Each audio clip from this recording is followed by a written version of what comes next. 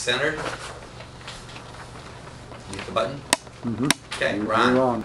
Okay, everybody, welcome. It's going to be an awesome half hour of health tonight. We're going to be talking about probably one of the most abundant minerals in the body, calcium. You know, I read the Wall Street Journal every day, the USA Today. I try to read the New York Times a lot. It's amazing how much information is in these newspapers that affects the American economy. See, I think sometimes as consumers, you don't realize that what you do creates billions of dollars for the pharmaceutical industry and the medical machine that's going on in the world today. So just recently, I want you to read this because you're going to be fascinated by it. It says, is there a safe period of time to sit in the sun to get sufficient vitamin D but not get skin cancer? Listen to the remark. You'll get different answers depending on who you ask. The non-profit Vitamin D Council, which I never even knew there was one, so it's the non-profit Vitamin D Council, says that, listen to this, 15 to 20 minutes of noonday sun exposure twice a week will give most fair-skinned people in most of the continental U.S. sufficient vitamin D. You hear what I just said? So they're having everybody believe that you got to put vitamin D for every aspect, but you only need 20 minutes twice a week. The article goes on to say this: you are more likely to get skin cancer, most of which are benign, if you sit in the sun, but studies are now showing, wait till I read this to you, that you're more likely to die of other kind of cancer if you don't get enough vitamin D. So it's kind of like, you're darned if you do, and you're darned if you don't. So 20 minutes in the sun every day. Listen to this one. If I just to get 20 minutes of sunlight a day, does it be in one sitting, or can it accumulate enough by being in the sun off and on during the day? Now you're talking 20 minutes. I don't know about 20 minutes in your life, but 20 minutes in my life is a flash. Here's their answer. Those 20 minutes could be intermittent, but it must be when the sun is high enough in the sky so that your shadow is shorter than you are. Now I don't know about you guys, but I don't go walking around. You got my point? So we are making such a major challenge with sunshine and calcium in our society today that, you know, let's just make it really simple. So the purpose tonight is to simplify it for you. Calcium in your health. Calcium is needed for bone and skin development. Okay, and skeletal development. I'm sorry, it's also for skin, but calcium is important for bone, and I know that most of you know that. A couple things you may not know: when individuals have bowed legs is a sign to me that you have a deficiency in minerals, most commonly calcium. Which you may or may not know, top bullet: sugar depletes calcium. People hate when I say that. People don't like to think that sugar is bad for anything. So if you consume sugar, you're going to have a potential to have a deficiency in calcium. Now listen to this. This is why calcium is so important. Are you ready? I'm going to give you the nugget of a lifetime right now. Calcium literally glues cells together in your body. That's very important. Calcium is the glue that helps hold cells together in your body.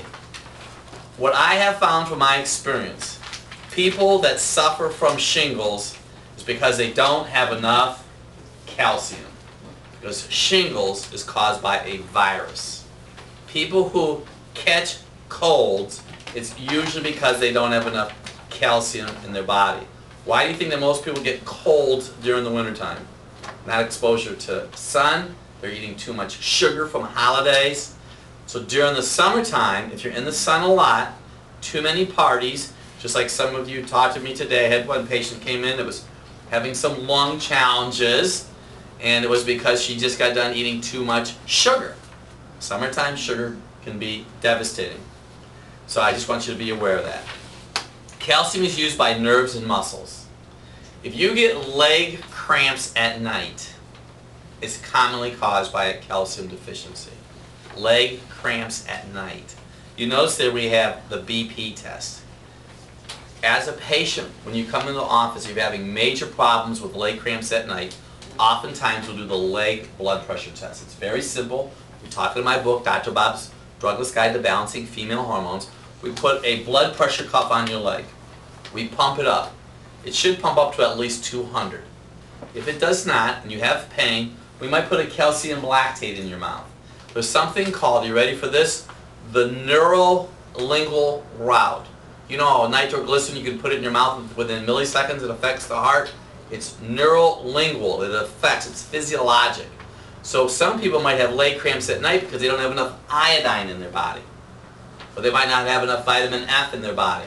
We can take somebody who can pump that blood pressure up to about 160, put a calcium in their mouth, and it blasts over to 200. We can put an iodine in their mouth, and it's just phenomenal.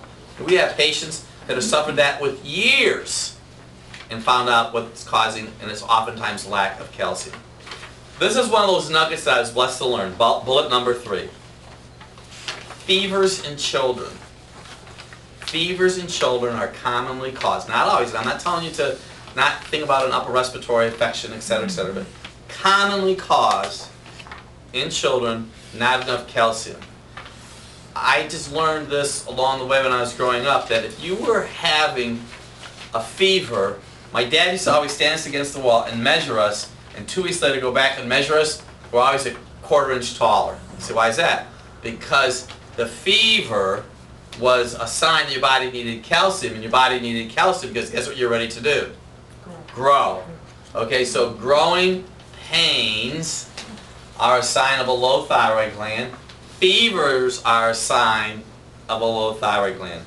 Growing pains, thyroid, cold hands and cold feet are a sign of a low thyroid gland. So if you have a low thyroid gland, you can have cold hands and cold feet. So if you have a grandchild or a child that has growing pains, think calcium, think low iodine. Okay, that was really awesome for me to learn that, because I had that problem when I was a kid. Osteoporosis and medication / osteoclast. Causes of osteoporosis. Now, I'm going to share something with you. This is also really important. Sally Fields. You know how much money they must have paid Sally Fields to advertise Fosamax? She probably has a place. What is it? Boniva. Boniva, I'm sorry. Same difference. There it. Oh, I'm sure. She only has to take it once a month. Thank you for correcting me. Sorry, Sally. So anyway, now listen to this, because this is really interesting. I wrote a term down there you might not have ever heard of before. It's called osteoclasts. Osteoclasts are the bone cells that take away dead and decaying bone from your body. Boniva, Fosamax, etc. work by stopping osteoclasts from doing their job. So you get this false sense of security that you have good quality bone there, but in fact you don't. You have bone that's debris. It's kind of like garbage. You know, you're building a house on garbage, there's a lot of stuff there, so you want those osteoclasts to take away the dead, decaying bone. Very, very significant is this. What causes osteoporosis? Well, I'm going to tell you lack of exercise will, lack of flax oil will, lack of protein will, lack of minerals will. I also can tell you that soda pop can, but this next statement is going to really flip you out. Synthroid. I want you to go to Google, type in the word synthroid, scroll down to about the 5th spot. They'll talk about it there because that's where I found it at. If you are on or a menopausal woman and you're taking Synthroid, one of the side effects of Synthroid is, and on a menopausal woman, osteoporosis.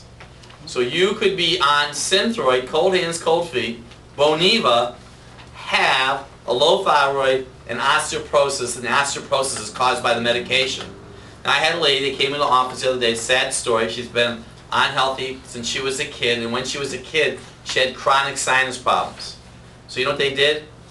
I can't believe they used to do this, but they put radium, they did radium treatments to her sinuses.